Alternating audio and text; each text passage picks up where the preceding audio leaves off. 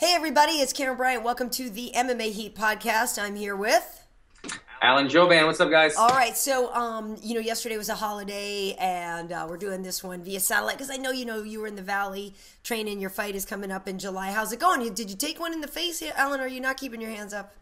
Man, I mean, this is. I don't know. I think guys at Bolt Wrestling haven't been trimming their fingernails lately. I'm gonna have to get on them. There's nothing worse than a bunch of college grapplers coming in with long fingernails and scratching the shit out of you. But yeah, I was training. I got my 2 sessions in yesterday. Things are going good. Nice, very nice. Well, we are going to talk about what happened at UFC Vegas. Of course, that's Cody Garbrandt's huge win over Thomas Almeida. We'll also touch on Barao and his loss to Jeremy Stephens, some of the other things from the card.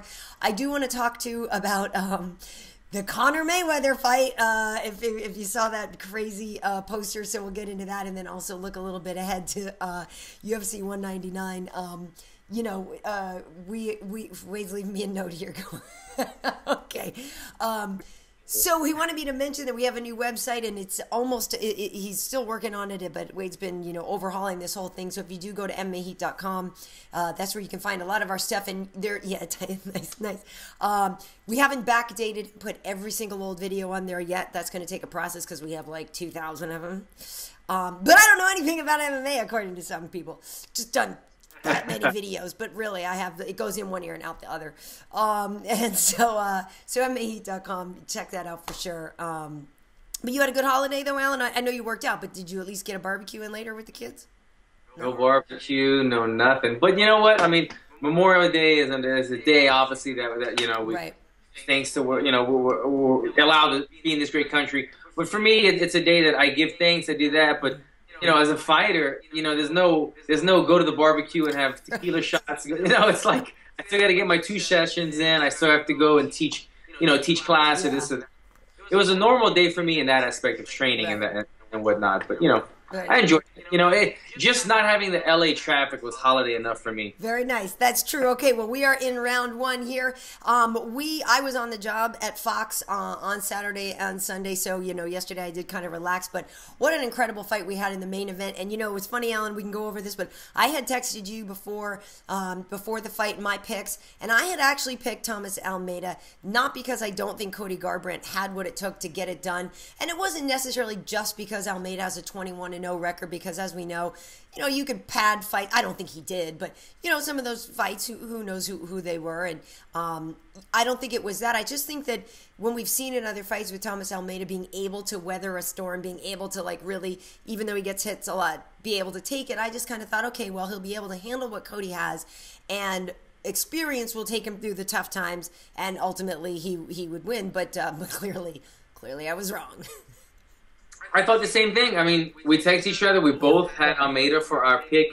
Shortly after I text you, me and my striking coach, Julio at Saison, we were doing our picks, and he said the same thing. He said, Almeida's going to catch him in the first round with the head kick. Yeah. I said, man, the only thing I'm worried about is Almeida loves to stand in the pocket. He fights at short range. He takes a lot of damage. He has a good chin normally. So could he weather the storm of or could he weather the power, rather, of Cody Garbrandt, and Cody answered our question for us. Almeida almost landed a couple head kicks, right, but they weren't really a lot of damage. He was kind of like leaning off to the side, and but Garbrandt, he looked so strong. Right. He looked so strong, and he just looked like not intimidated at the least bit by Almeida's size, and it made him push forward and have that performance that he put on. Yeah, he was great, and he really seemed to rise to the occasion. And I actually spoke to Uriah before the fight. We had him on the pre-fight show. The interview is actually on our MMA Heat website if you want to look at it. But I asked him, because what I'd heard from different people was that the Cody Garbrandt we'd seen in fights isn't even the guy in the gym. Like, the guy in the gym performs even better than what we've seen, and obviously Cody's been doing a great job. So I asked Uriah if that was a fair assessment, and he's like, yeah, the guy's a beast. We haven't even seen it all yet, because sometimes he's a slow-ish starter, this and that, but to me, it seemed like on Saturday, dude, just put everything together perfectly. And maybe it was also because earlier in the night, Aljamain Sterling and Brian Caraway fought. Maybe it's because, we know that we have the bantamweight title coming up this weekend. Maybe he just felt that the occasion was right. A lot of eyes on the division, but he seemed to really rise. I thought he did great. Yeah, no, you're right. It was a big opportunity for him to to get his first main event. What is he, 4 fights into the UFC? Yeah, I think he's only got 4 or 5 fights in, right? First main event.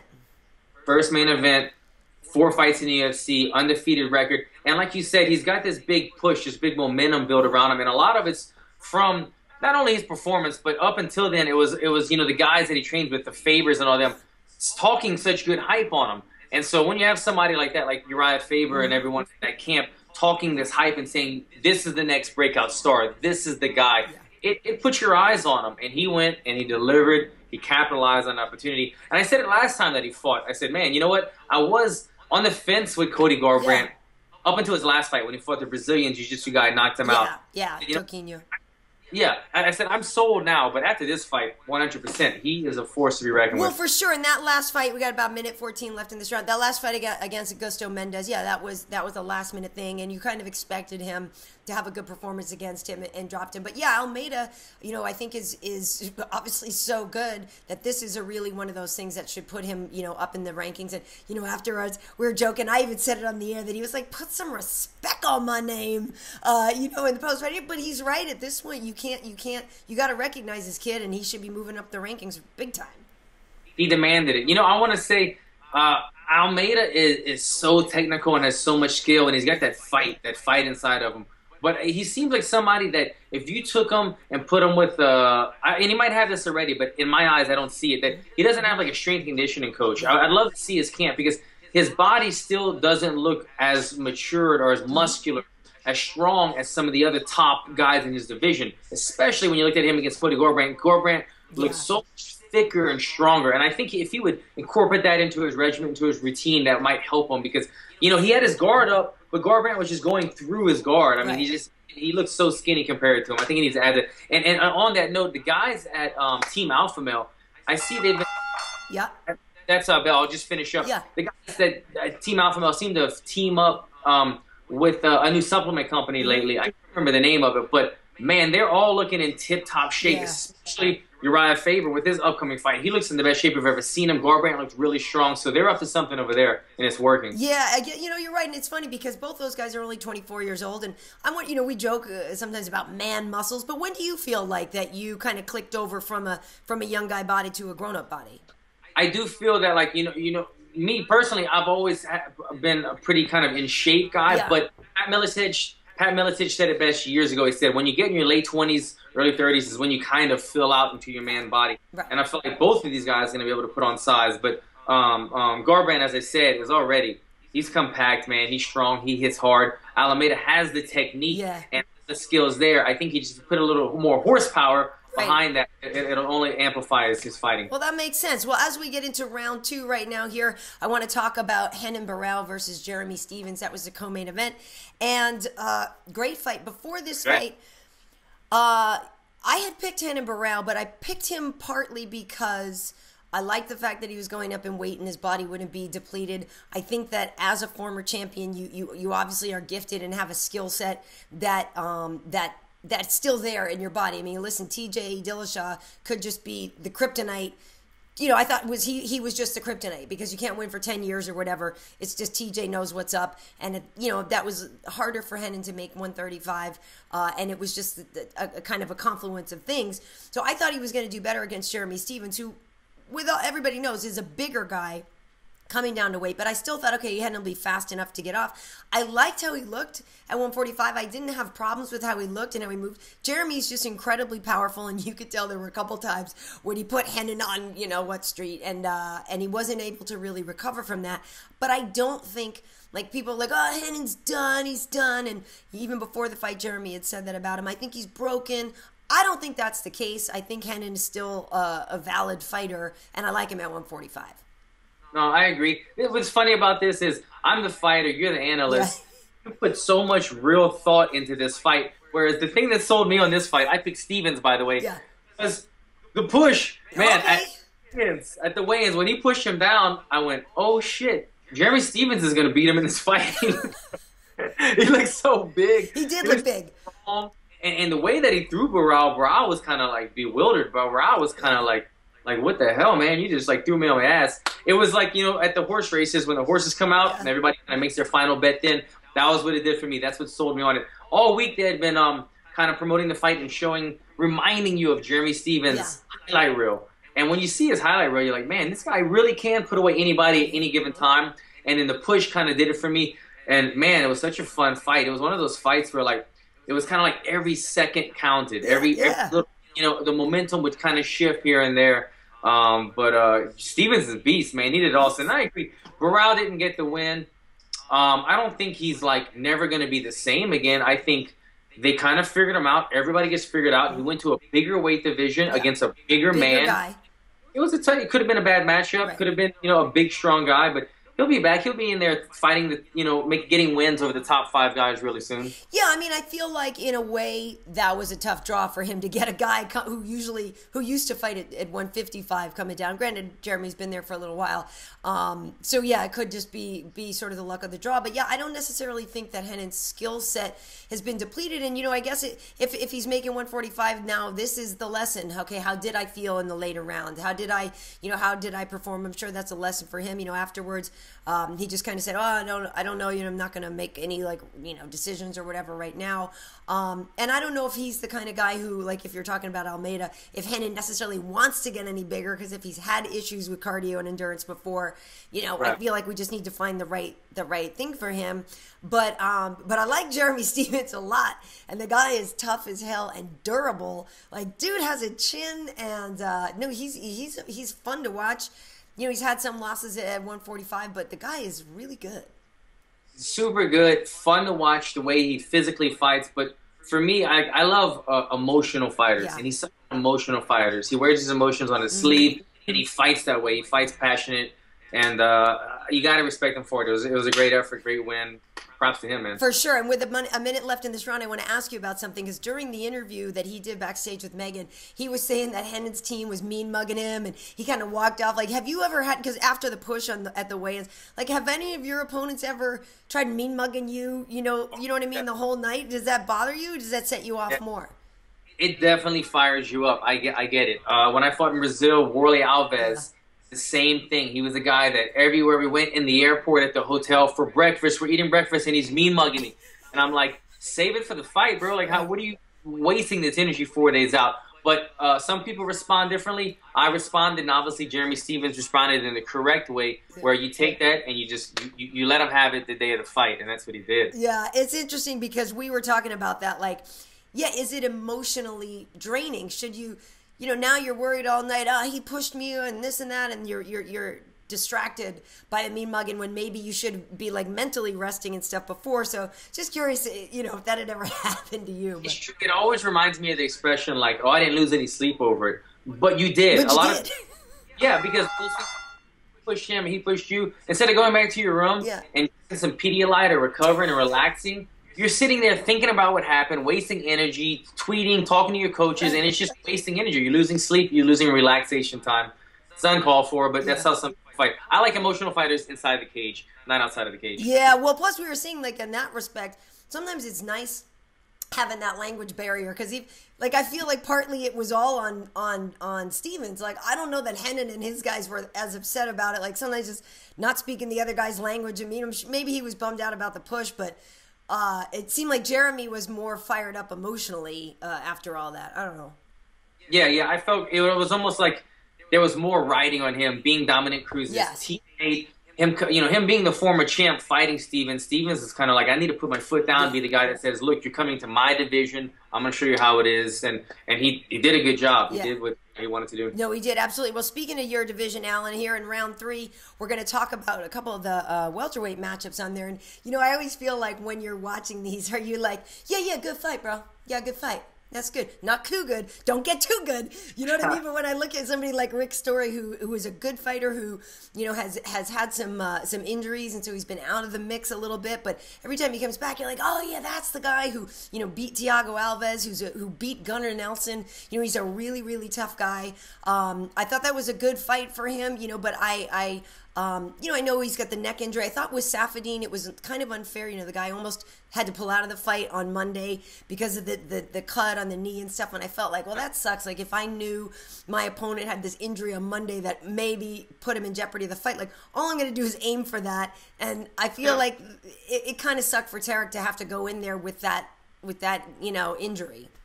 Yeah, I was unaware of Yeah. the whole injury. It was news to me when I was watching it live, but you could see blood was dripping It down was the knee. gross. It was so it seemed in my eyes more than just a scratch. I've scratched my knee on the concrete Yeah. before, and then right away it opens up because it's a scab. Yeah. This is like something that possibly needed No, stitches. there were stitches. That's the whole thing. Is that like they like popped out?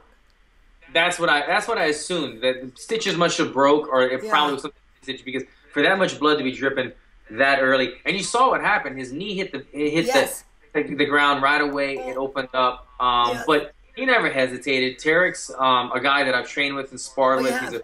He's a really good guy. I like him. He's a really good training partner because he's very technical, and he has I think they mentioned it in the broadcast. He has really underrated wrestling. Okay. Coming up in the camp that he came at with Vincent Henderson, I'm sorry, Dan Henderson, for so long. But yeah, I can't even remember who I picked, if it was Story or Safradine. Who did you pick in this? I think we picked Story. We both because that was the whole thing, is like, even though he's been gone a while, he is a really tough guy. And like I said, when you look at who he's beaten on his record, and mostly it was because of Safadine's injury, because the truth of it is I think he's terrific. And if you saw the pictures afterwards, he showed, Rick Story showed like his leg is just eaten up. I mean, Safadine is so good. So in another situation, had that injury not been there, I'd probably, it was still that was closer to a 50-50 fight for me, and I liked Tarek a lot. You went with Almeida, Stevens, Safadine, Kamosi, Larkin, Felder. You did better than I did, because I picked the two Brazilians in the front. Like I said, I had my reasons. I did Almeida, Barao, Story, Miranda, who choked, Larkin, and Felder. So, we did okay. I am curious about your thoughts on Lorenz Larkin fight, because that was a tough call for me, because I think Jorge Masvidal is awesome, and there's been a lot of times when he's had these close fights and they haven't gone his way, and I feel for him because he's a good fighter and he's solid, but I don't know if I think Larkin won. I did have it going to him. I agree. Yeah, it was the right decision in my eyes as well.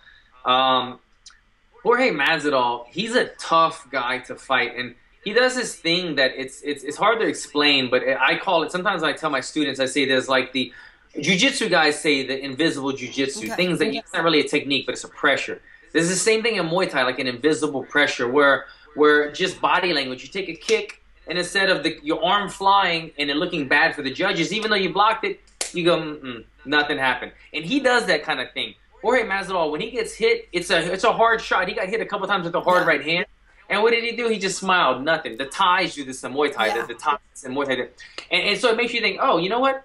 Maybe that wasn't a big hit. And he gets right back in there. As soon as he gets hit, bam, he'll throw a jab. So he's playing this kind of invisible fight game where it's like, I'm deflecting the energy. I'm deflecting what seems like it hurt me. And even though it may have hurt him, I'm not letting people notice that, and I'm coming right back with something. So it seems like he's still in the fight. And his fights seem a lot closer than they are. But he's really good. He's really good at what he does. And I think Lorenz Larkin is one of the most explosive strikers in the division for sure, in the welterweight division. And so for Masvidal to stand toe-to-toe with him and stalk him down the entire fight, I thought that to be really impressive. But getting back to it, you said it yourself. Masvidal does this thing where he's in these tight decisions and it doesn't always go his way. And he's got to find a way to get around that, to do something bigger, not to take the impact and kind of persuade the judges by smiling, but maybe coming back more forcefully rather than letting it always go to decision. And he's a guy that can put people away, but he's going to the judges too often, and it's not going in his favor more often than none. Well, and I just I want to hold this up because I might have screwed up the clock, Wade. Sorry,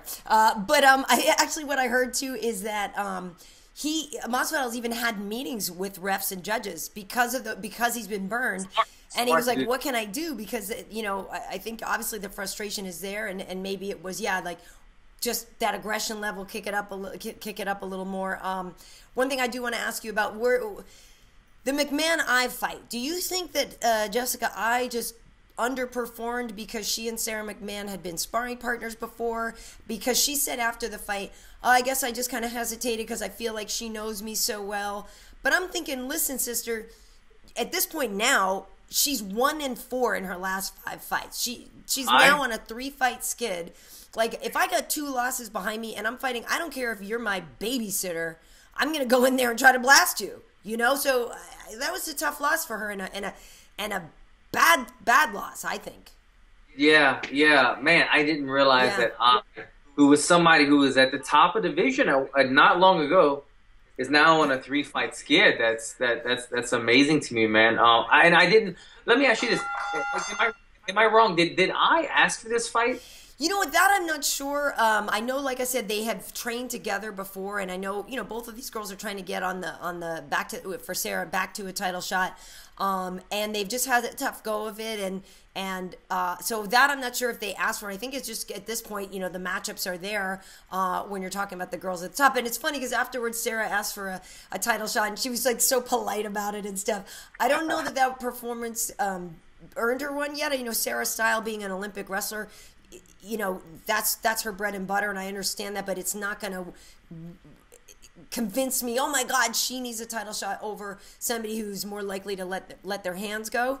But a good win for Sarah. But for Jessica, that night when you were fighting in Vegas, in LA that time when Ronda was fighting, you know, and it was such a big deal backstage. Like, Jessica was so fired up. She did a scrum and everything, and she was like, I'm putting the division on blast and this and that. For somebody who had so much confidence a little while ago, I don't know what's happened to her. So hopefully she gets it together because she's fun to watch. We are in round 4 now. I do want to talk about oh my God, Alan Jouban. Have you seen the poster for Mayweather versus Conor? Now, I've downloaded that same app before. It's free. You can download it on your phone. Seconds to do it. Exactly. So silly. You know, I guess Floyd tweeted it the other day, and of course the internet loves to explode. And it's like, who the hell thinks this? It says Mayweather versus Conor. Like, really? That's how they're going to sell a poster? In the most janky, you know, like, well, they have it so low rent looking. But I'm curious what your thoughts are on all this talk and whether or not you think it would ever happen. But just this constant going back and forth about Conor fighting Floyd Mayweather. Karyn, honestly, I don't even know anymore. It's like I almost feel like both of these guys make a lot of money, and they both know that they somewhat control their sport because of the money that they bring in. Right. And so it's like a power thing. It's like, you know what? Let me just play with it, see what happens. I almost feel like, let me tweet this. Yeah. Maybe somebody comes up and offers us $100 million, like we said, and then, hey, then we'll fight. But until then, I don't see it happening. It's just so unrealistic. I mean, you saw in the video, Conor is a great striker in MMA distance at the game of MMA. Put in close boxing distance against boxers, he's going to get destroyed. He was getting beat up against a sparring partner who I didn't know who he was. Mayweather would destroy him in a boxing fight. I would still watch it. I don't know if I'd pay pay-per-view. I'd probably go to a bar or something. But it's crazy. It's crazy. But they're just having fun with it. And that poster was so bad. Yeah, it was so bad, man. I could have. It's so bad. Yeah, I mean, I think it's fun to talk about, and I think, you know, it's fun to engage those two audiences and to build the guys up. But yeah, I don't think.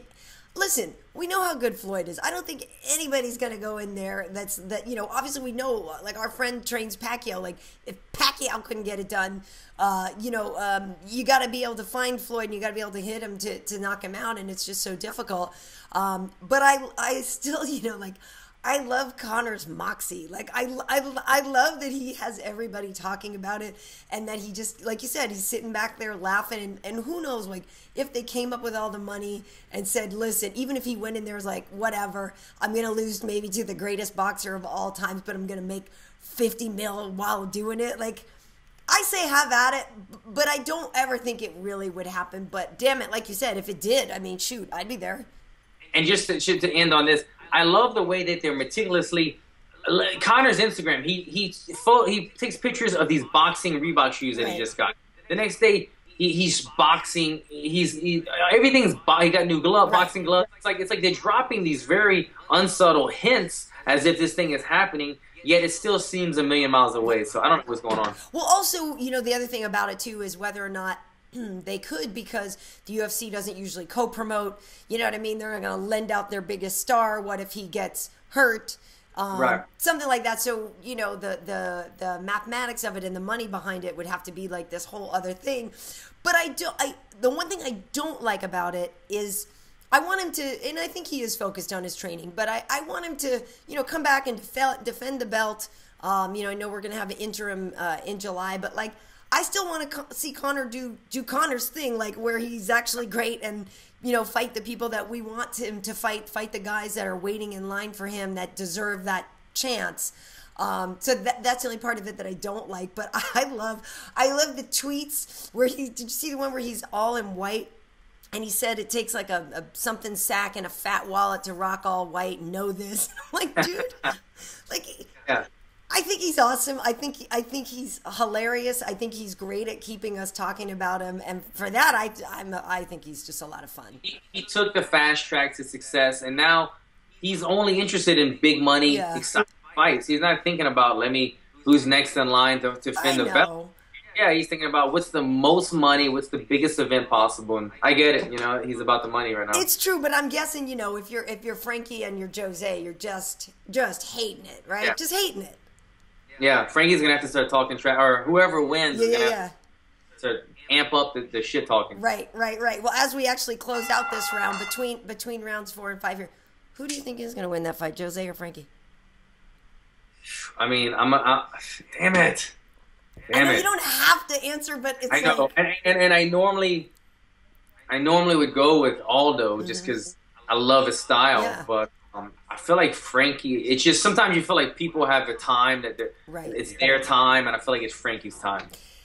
That one's so hard. We were talking about you're going out. It's so hard because we were talking about this, and you know, as that fight gets closer, it's something we'll talk about too. But it's like, you know, Jose may be gun shy because of what just happened that last time, but at the same time, his gun shyness, the possible gun shyness, is counterbalanced by the fact that he's going in there against a guy he's already beaten. You know what I mean? So, like, I would think that would add to the comfort level and kind of maybe make that a push. But they're different fighters. You know, it was such a close fight the first time I was at that one. I don't know what's going to happen. I'm excited, but yeah, that's going to be tough. But as we head now into round 5, let's look ahead to UFC 199. First and foremost, are you going to be there? Oh yeah, 99 LA. Yeah. I'm so excited about this card. Some great matchups. I will be there. Nice. So did they give you good seats or?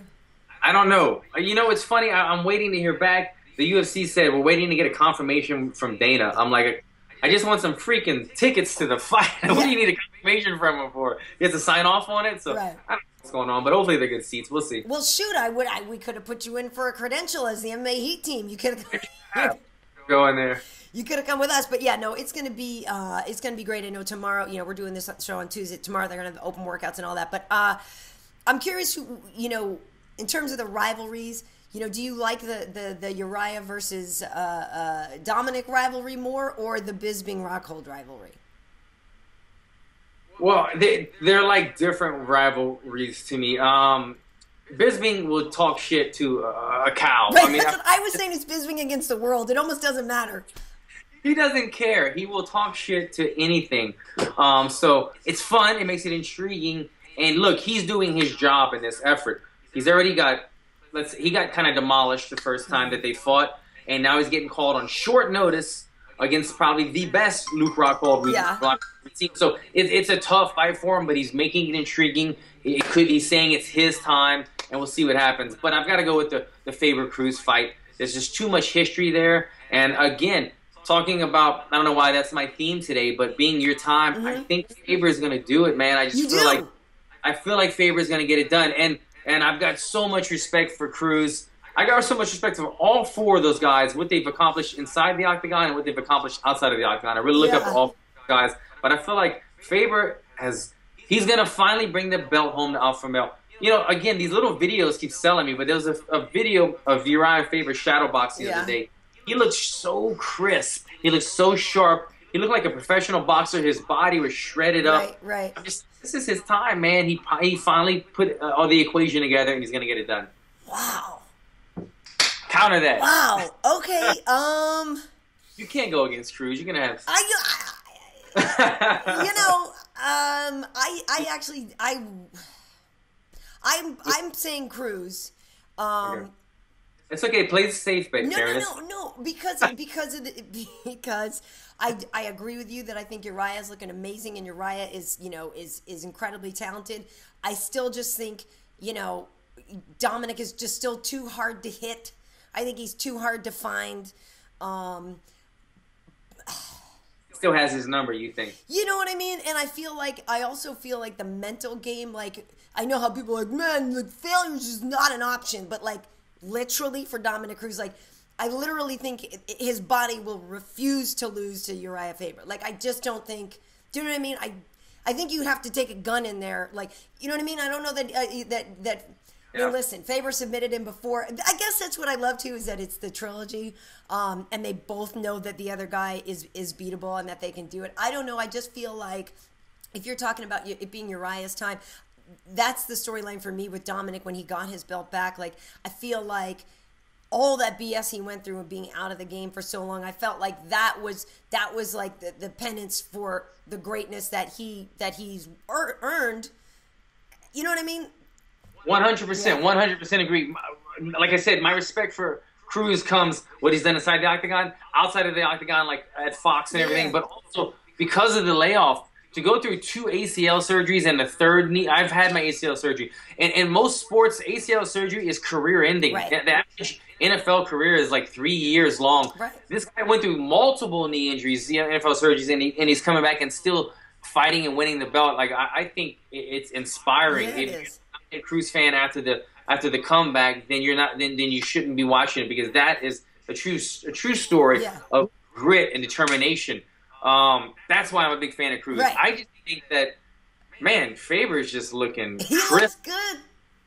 crispy like a box of fried chicken, and I think he's gonna get the job. All right, well, hey, you're entitled to your opinion. One thing I wanted to ask you out as we almost finish up here is, a lot of people are saying, oh, Bisping, he's coming in on 2 weeks' notice, he's gonna get smoked.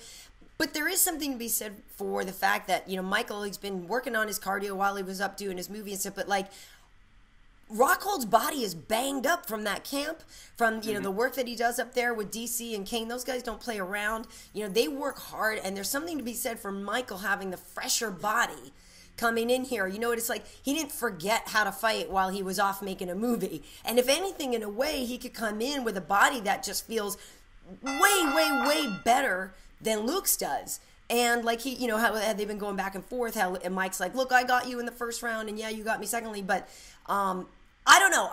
I'm not saying that's a gimme for Luke by any stretch. You hit the nail on the head. Absolutely. I agree 100%. Long training camps are, oh man, they do a damage to your body. And we all know that camp, especially over there at H.E.A.T, they're known for being banged up. I think he said his last camp was the worst camp he's ever had, his fight against Weidman. So we don't really know how banged up Luke is. And I agree 100% what you said for Mike. Mike, thank you very much.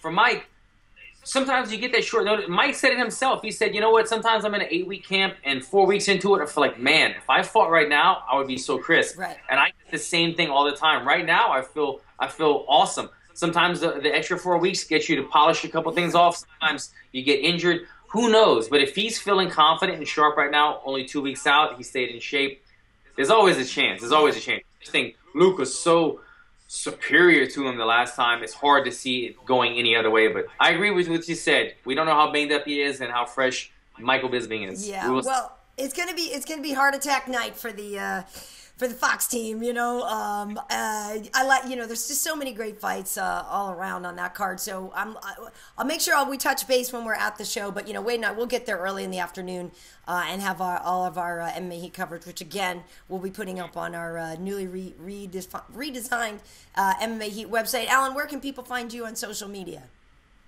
Same place. Alan Joe Band, yada yada yada. At Joe Band, hit me up.